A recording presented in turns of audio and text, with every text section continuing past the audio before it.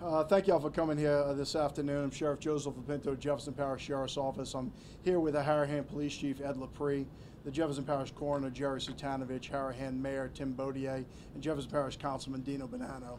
Here to announce a very sad case in the city of Harahan, which occurred last night and this morning. Earlier today at around 7:30 a.m., a father walked into the Harahan Police Department to report his child, along with his 43-year-old girlfriend, missing. When he woke up this morning, the 6-year-old and the 43-year-old were not in the house, although an older child was still in the house there. Reported it to the Harahan Police Department. They started investigating it as a missing person. They went to the house, started doing canvasses in that neighborhood. The mother of the biological mother of the child lives approximately 1 block away around the corner. So the investigation led to go to that location. Upon arriving at that location, they located best to be able to describe it, maybe a 10-gallon bucket.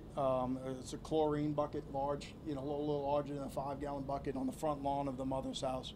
When they opened up that bucket, they found the 60-year-old deceased inside that bucket.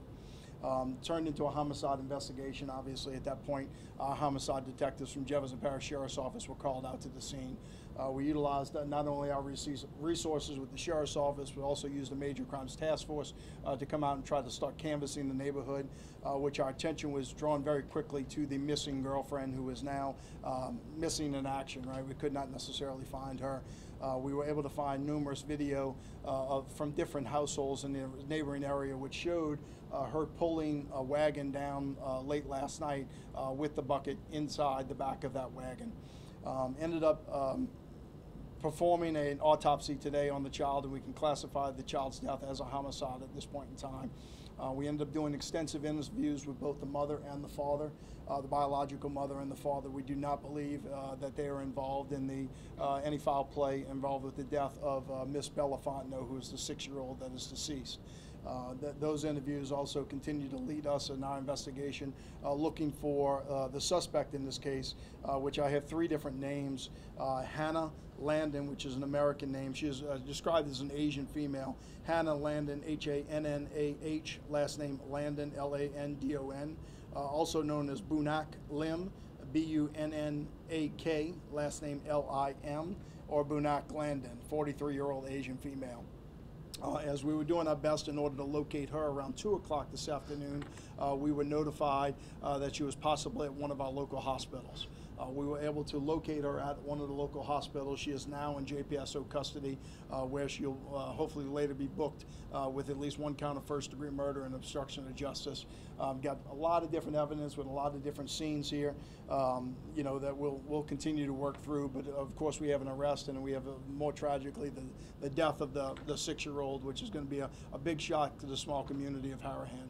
With that, I'll turn it over to Chief Lapre for any questions, and I'll take some questions afterwards, Joe. Thank you, Sheriff. My name is Ed Lapre. I'm the Harahan Police Chief. This morning I was out of town at a conference, an FBI conference down in Orlando. I got a call from my staff in reference to a missing child. Immediately after learning more information, I reached out to the sheriff and the other chiefs that were with me at the conference. All offered to help. The sheriff and his staff, I can't thank them enough for coming in and working with our guys. Our guys responded. They were doing the right things. We just needed a little extra help, and I appreciate the sheriff for coming in and offering the assistance to develop this case. They were keeping me abreast on the hour. They got me an earlier flight. I just got back in from out of town, but I appreciate everything. The city of Harahan is still safe. It is a safe city. There's no threat to the public right now. There is an arrest. There is a case being worked. The sheriff, as we get more information, and if it's necessary to report, we will. But at this time, I appreciate all the outside agencies that came in, gave assistance to us. We're a small town. We're a safe town, and I just want the citizens to know that my heart and my prayers go out to the family of this child. This is a senseless type incident that happened, but I can assure you that the Harahan Police Department and the Sheriff's Office are there for the family, and we keep them in our prayers, and I thank you all.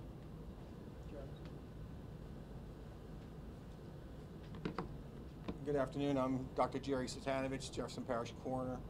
I want to start off by saying thank you to the everybody involved in this case, from the 911 dispatchers to EMS to law enforcement, and last but not least, the people in my office. Cases like this are hard.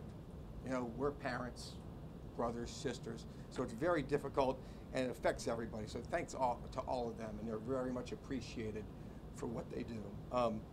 The young lady, the decedent, is Bella Fontenelle. That's B-E-L-L-A. Last name is F-O-N-T-E-N-E-L-L-E. 6-year-old female. The manner of death is homicide. She has multiple injuries, and I'm not going to get into details regarding the injuries because this is still a fluid investigation with a lot of interviews that have yet to happen. So those details will come out. We're not, hiding them. We're just delaying the release of those. Thank you very much.